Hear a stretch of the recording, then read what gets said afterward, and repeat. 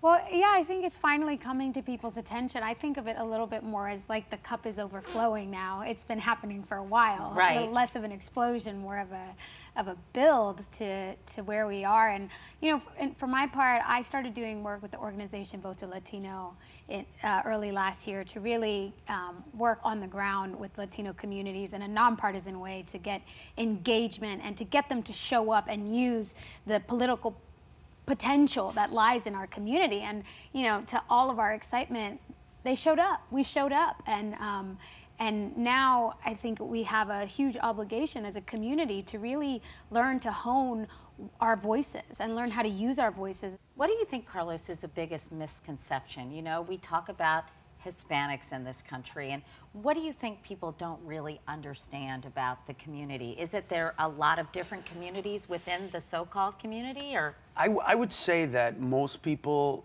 don't get that we're not all recent immigrants. You know, we're all kind of put together as the guy or the woman that just came here, so it's either the person who picks your fruit or your salad, or, you know, the knock on the door of the housekeeping. I think that it's come to people's attention, and this is unifying us in a very different way, because I was born in Honduras. She's of Honduran descent. She's of Mexican descent. You know, you have the Puerto Ricans, the Dominicans, and they're all subsets of one culture. Right. So we've kind of been fighting amongst each other to see who is the highest on the totem pole of Latinos. Really? Oh, yeah. Is there a lot of competition and a real pecking order among sort of various... Well, nobody wants to be at the bottom. Nobody wants to be at the bottom. 65% are Mexican Americans. There you go. So, see?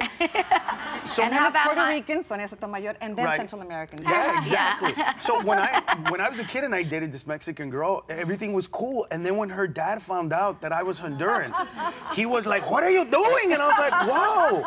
And I was legal, and he didn't have papers, and I was like, "Wait a minute, man."